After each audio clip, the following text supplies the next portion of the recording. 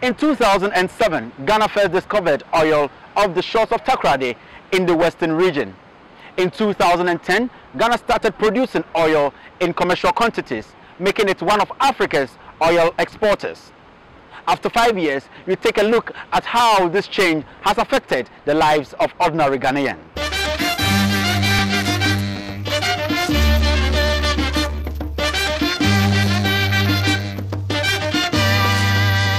With the advent of crude oil production, Ghana's future looked bright but also posed many unanswered questions.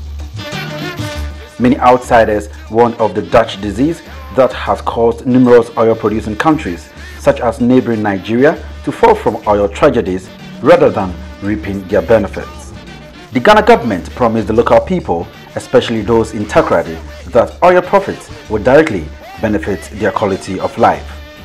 Traditionally, the people of this region are fishermen and tend to live in very poor conditions.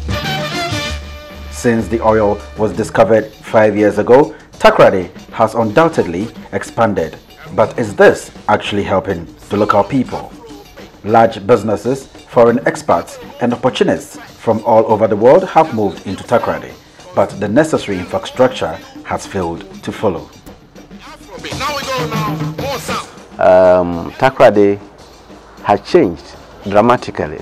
Invariably, this addition to population has a negative impact on social facilities, because over here where I am standing now with you, sometimes a whole week we don't have water. In addition to businesses, the Takoradi area has also seen a sharp incline in hotels, luxury apartments and nightclubs over the past 5 years. This attracts a certain high class of investors, but along with them, criminals and prostitutes.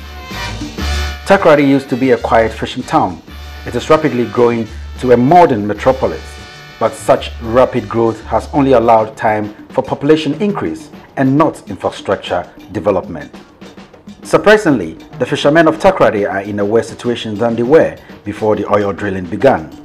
The oil giants neglected to consult the fishermen before drilling, and they claim this intrusion has affected their livelihood.